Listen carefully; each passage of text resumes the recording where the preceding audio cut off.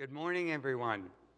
Welcome to our Sunday morning virtual service here at the North Hollywood Church of Religious Science. We're so glad that you've joined us either through Facebook Live or Zoom. Let's begin our service with our opening chant, One with the One, led by our wonderful Dean Regan, Sam Krieger, and Karen Smith.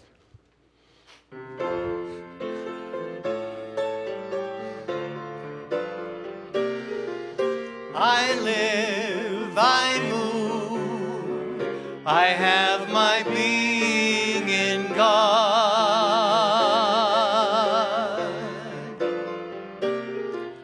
I am, God is, I am one with the one.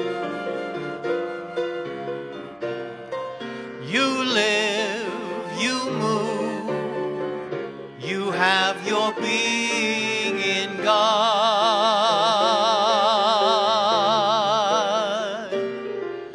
You are, God is, you are one with the one. We live, we move, we have our being in God.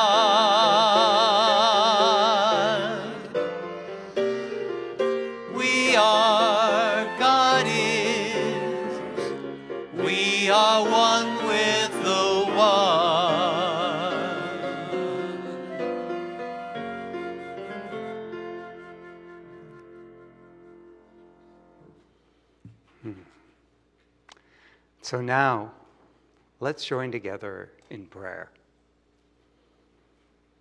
Turning our attention inward, allowing ourselves to feel that connection with the One. For truly there's only one life, one infinite, invisible, pure love and infinite intelligence and creativity that I call God, out of which all creation comes into being. And this one and its nature inhabits every part of creation. Everything in this manifest universe is an expression of the one life of God, including each and every one of us gathered together this morning for this service. I absolutely know that God is unfolding throughout our time together. We feel that vibration of God's love in which we are all interconnected, whether we're physically together or not. That vibration of love is moving through each and every one of those who are of service this morning. I know that we're uplifted by God flowing through our musicians, Sam and Karen, through our soloist, Gia, and her husband Chris, who accompanies her, and we absolutely know that Dean, who's leading our chants, are all expressions of the divine.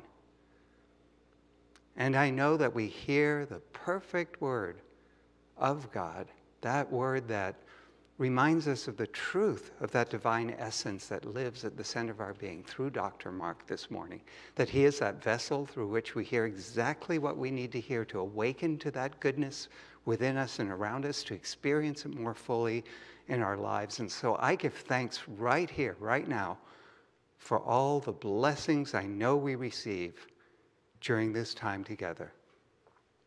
And so in deep gratitude, I release this word knowing it's already done in the mind of God. And so it is. And together we say, Amen.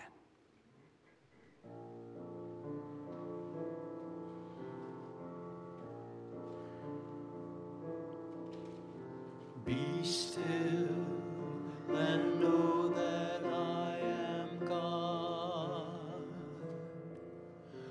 Be still and know that I am God.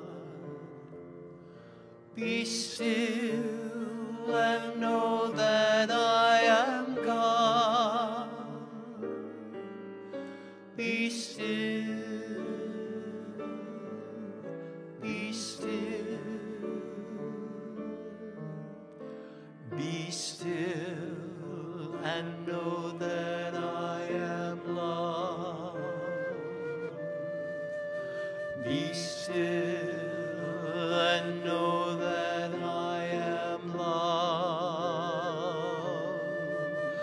Be still and know that I am love. Be still. Be still. Be still and know that I am peace. Be still and know that I am peace. Be still and know that I am peace. Be still.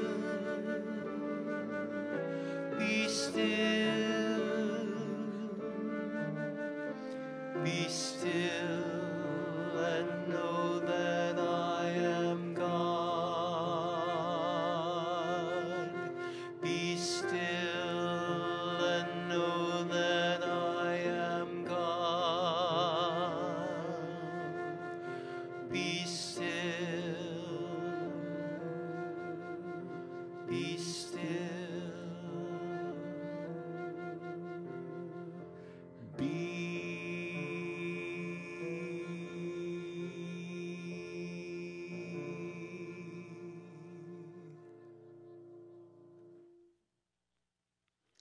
And so now, please join me in saying the Lord's Prayer. Our Father, who art in heaven, hallowed be thy name. Thy kingdom come, thy will be done on earth as it is in heaven. Give us this day our daily bread, and forgive us our trespasses, as we forgive those who trespass against us. And lead us not into temptation, but deliver us from evil. For thine is the kingdom, and the power, and the glory, forever. Amen. And so now let's join in our congregational song, It's in Every One of Us.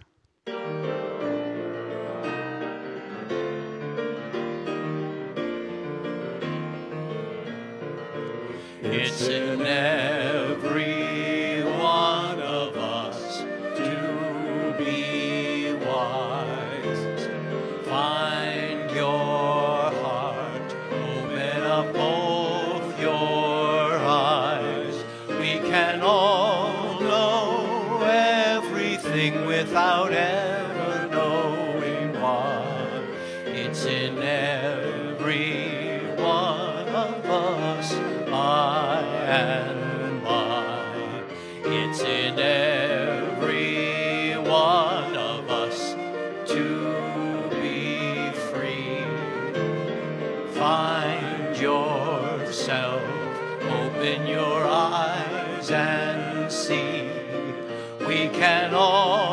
have everything without ever knowing how. It's in every one of us here and now.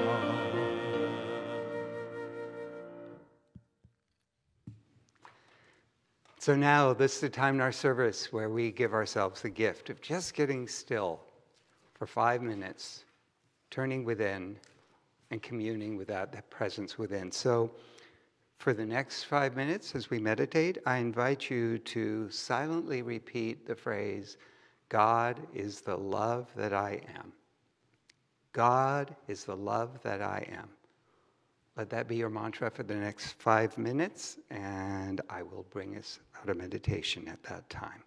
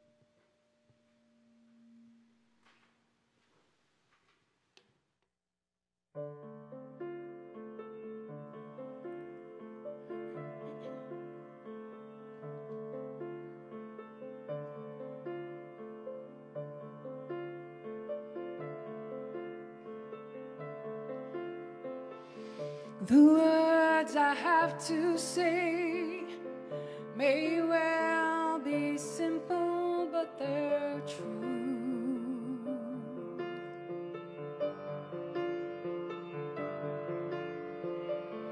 Until you give your love, there's nothing more that we can do.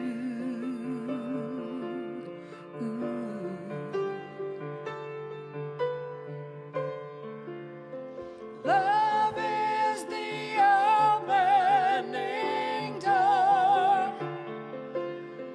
Love is what we came here for.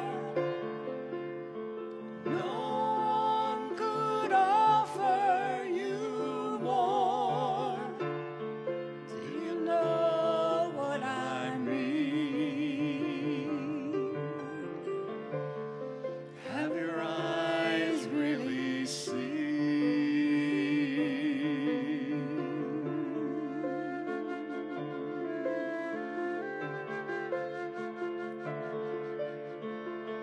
You say it's very hard to leave behind the life you knew.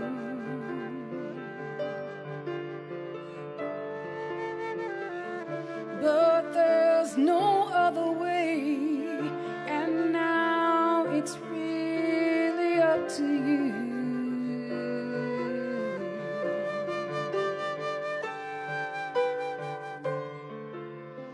Love is the key we must turn.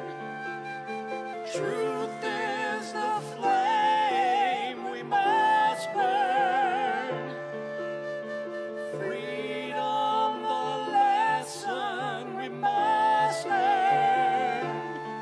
Do you know what I mean?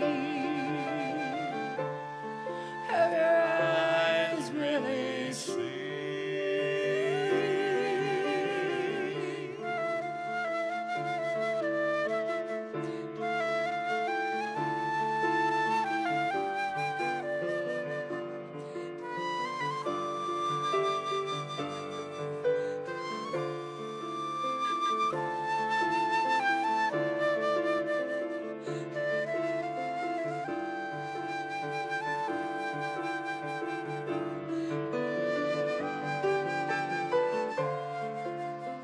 Love is the opening door.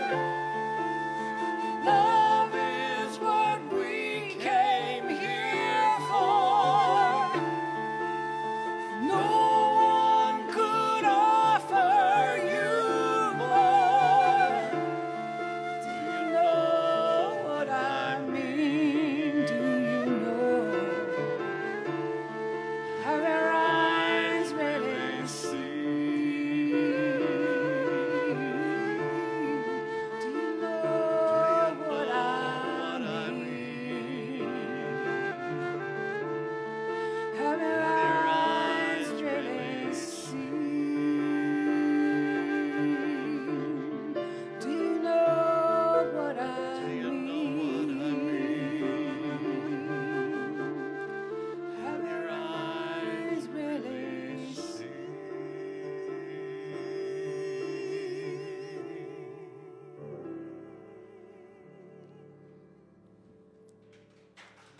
Thank you, Gia and Chris. Thank you so much. All right, good morning and welcome to Virtual Church. We are so happy to have you with us.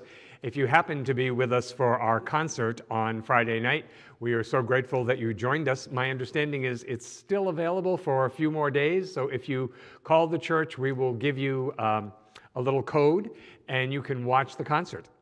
So if you want to be part of our fundraiser, which we would really appreciate, we thank you for that.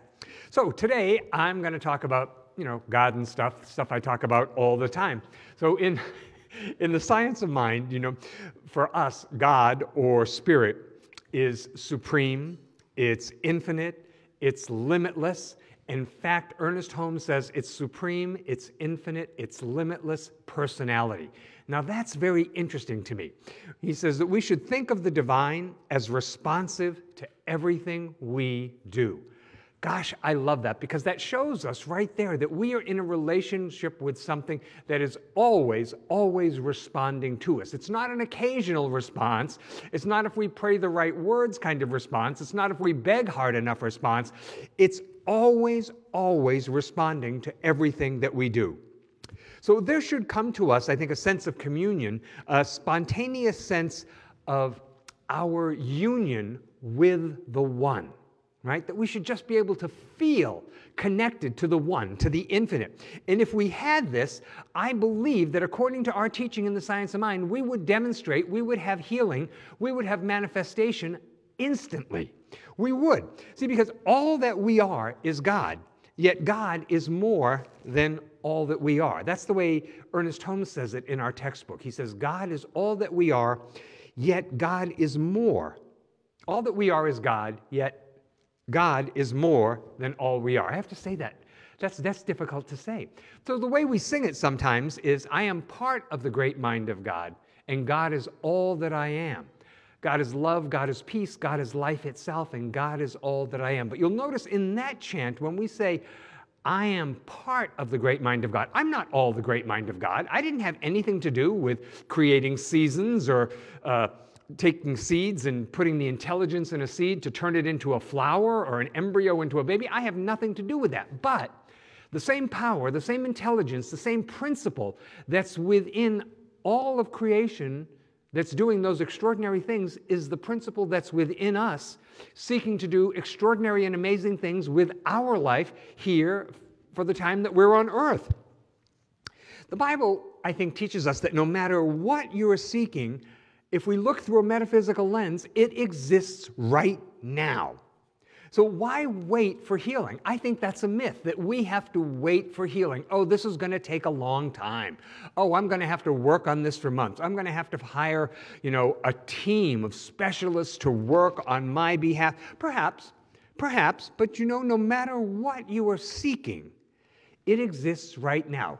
We teach in the Science of Mind that God does not do something different because you and I start to pray. God is busy being God in its fullness all the time. But when we pray, we come more into alignment with what God is. And that way, it seems like life starts to really flow in our direction. See, the power of the Almighty exists within each and every one of us. And what we are seeking in the future, now this is one of those things that kind of makes my head want to explode. What we are seeking in the future actually exists right now. Oh my God. So we know that there is more to us than this physical body, right? I mean, don't you know that? I mean, I think we all have this sense that, well, yes, I have a physical body, but there is more to me. And what we teach in the Science of Mind is that who you are is you are a spiritual being that happens to have clothed itself in a physical body for this lifetime, for these lessons. Now, this life was not the beginning for you, and when this life comes to a close, that is not by any means the end for you. This is just one stop on an infinite continuum of life. So we know that there is more to us than this physical body, more to us than there seems to be. We are mind, we are spirit, we are consciousness. This is what our teaching teaches us. And by consciousness, I mean the ability to know you are you, right? Consciousness has individualized. Spirit, God, the infinite mind has individualized as each and every one of us. And so since I brought up the word personality, let me say where I believe personality comes from. I believe that we come in, our spirit, our soul incarnates, and then everything we go through, everything that's said to us, everything that we experience, everything we listen to, all of that contributes to forming this personality. But let me tell you, if you know, and maybe you do, that your personality is kind of stinko, I'm sorry to say that, but sometimes, look, if nobody wants to be around you, that's the invitation right there. Gee, I should work on my personality. And what I want you to know is you can work on it. Absolutely. You pray in the affirmative and you affirm regularly, and you can change from the inside out. You say, well, this is just the way I am. Nobody is just the way they are. We are all spirit seeking a fuller and greater expression of itself. So we are God in the process of becoming more of itself. Life in you, the principle of life in you, has uniquely individualized itself. You know, Walt Whitman said there is more to a man than is contained between his hat and his bootstraps, right? So we know that, right? We are not just this physical being, right? There is something so much more. And there are hidden powers, undeveloped resources, unimaginable depths to every single person's being. God, I love that. I just love that. Which, if we choose to, we can penetrate and bring to the surface and make of our life, and yes, certainly our personality, what we will. But first, I think we have to know what and who we really are. See, and my take on this today is different than it's been for the last 30 years. It's evolving, you know, because I'm trying to engage in the work as sincerely as I can. My take on this today, with regards to knowing who and what we really are, is that we, right now, are the beloved of God, and God is our beloved.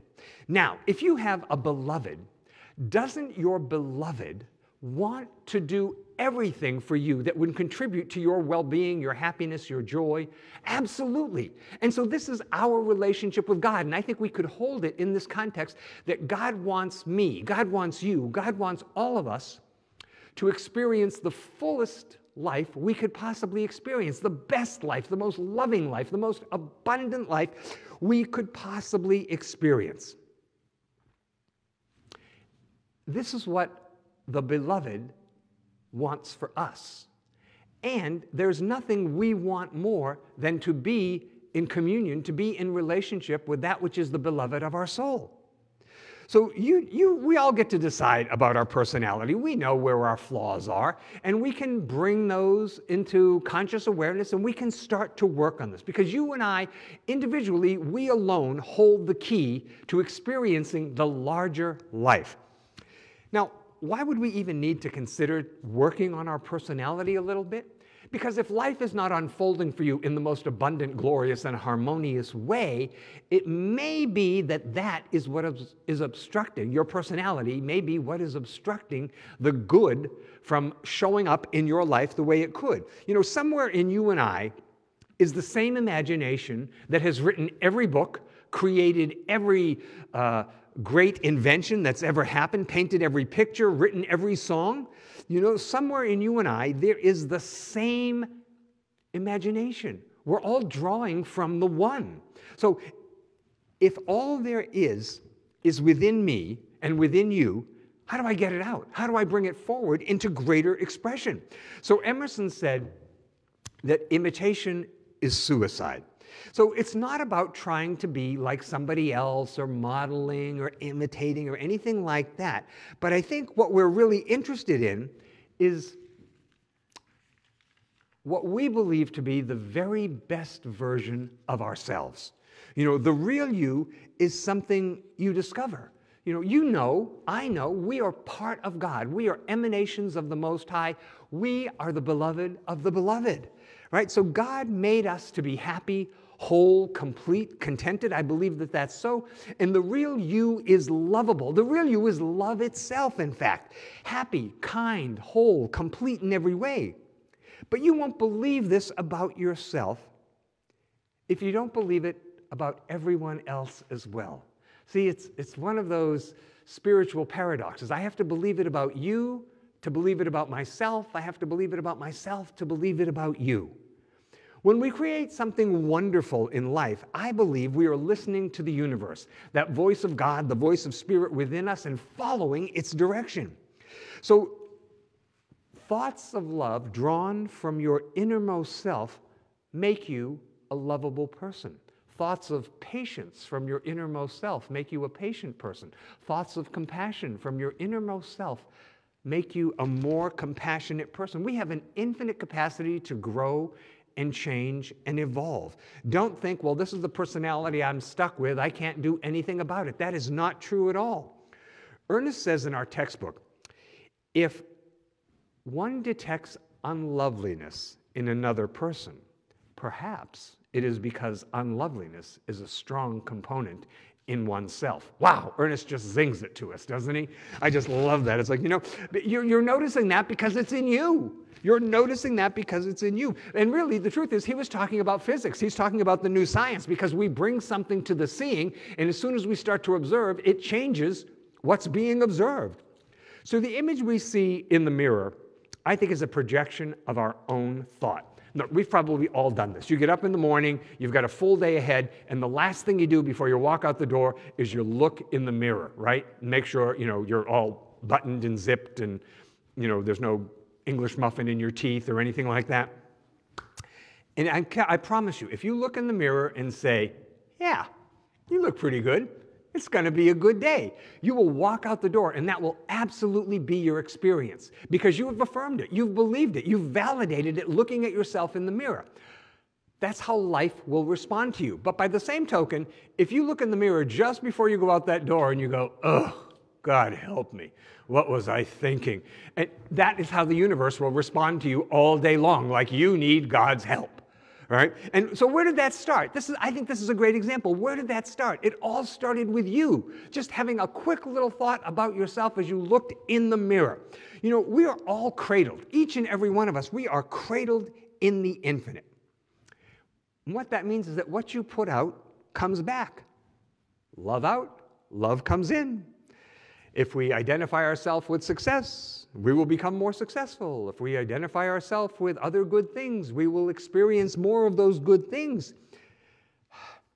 For us, the key to right living, I think, always comes back to affirmative prayer and meditation.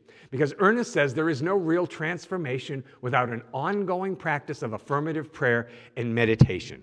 And I realize, that that every day, there's a little doubt and a little fear and a little anxiety that creep up every day. They just creep up. And I think, honestly, I wasn't anxious when I went to bed. How can I wake up anxious?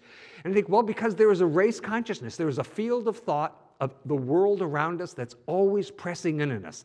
This is why it's so important that we do our spiritual work, so we get to have our own experience in consciousness and not the experience that everyone else is having in the race consciousness, the collective mind, or what Jung called the herd mind. I think this is what we have to do if we want to become aware of the presence of God in and around us. And we do, absolutely, because that changes everything. Nothing can hinder the person who knows that he is dealing with the one power that created all from itself. Right? We're dealing with spirit, with God, with infinite mind, with consciousness that creates everything in the universe out of itself. And we actually live because life lives in us. We move because there is a universal energy that activates and animates our being constantly. We think because there is a universal mind thinking through us, and we exist because Spirit has seen fit to give us life, and God never makes a mistake. Isn't that good news? God never makes a mistake. We are the temple of the living God. So after all that, knowing that once again the ball is in our court, it's up to us to do with as we will. And there's no limit to that, which I think is just extraordinary. Ernest Holmes says that there is a law that responds to our thinking with mechanical regularity, and there is an ever availability of good, an ever availability of good. So at any moment on a dime, we can turn and experience a greater good. Let's do that in the week ahead. Let's pray. So we turn our attention inward for a moment now, recognizing that right here where we are, the fullness, the allness of God, God's infinite, loving, intelligent Spirit is upon each and every one of us. In fact, that Spirit of God is the most true, most real thing about us. And in this awareness of God being everywhere and within each and every one of us, I speak the word for us, that we know that we are in a co-creative relationship with the principal power and presence of life itself, that God responds to us by working through us according to our belief and our thought. And I claim for each and every one of us that we are on the affirmative side of life, that our thought is uplifted, that the negativity of the past has no place here and now in our life, And I claim for each and every one of us, we step into that best version of ourselves. The person we know that we are capable of being, that person who gives their gifts to the world, who shows up as love and joy and service, that person whose talents and abilities are valued by life. We say yes to all of that. And we include in our prayer today our family members and friends, parents and children, all of those we love and hold near and dear. We see them in our mind's eye. And we wrap our spiritual arms around them, knowing that they are loved, that they are cared for, their needs are met, and that perfect healing is happening in their life. We let our prayer be a blessing in the world that we live in. So emanating out from our consciousness, from our heart, is an energy of love and light and healing that we extend to all people everywhere, no one left out, no one excluded. We let our prayer touch every living soul on the face of the earth, healing, uplifting, inspiring. We bless our church. We bless all churches everywhere. We bless synagogues and temples and mosques and ashrams, all paths to God. And I know we're blessed by being together today, that there is healing, that there is raising up, that each and every one of us remember a truth that has existed since before time, that we are one with the one, and all that we need is already provided. And so with an open, gracious, full heart, I say, thank you, God. I release this word into the law. I know it's done, and so it is. Together we all say, Amen. Okay, we'll sing one time together.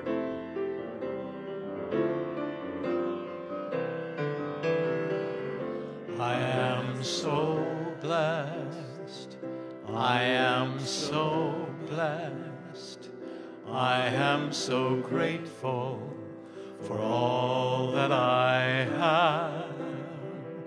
I am so blessed. I am so blessed. I am so grateful.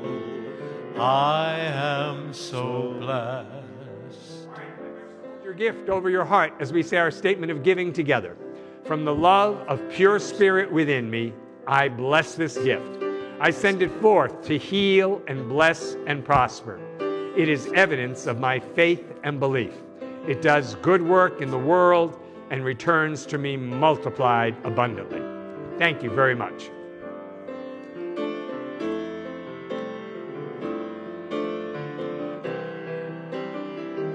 I am so blessed. I am so blessed. I am so grateful for all that I have. I am so blessed. I am so blessed. I am so grateful.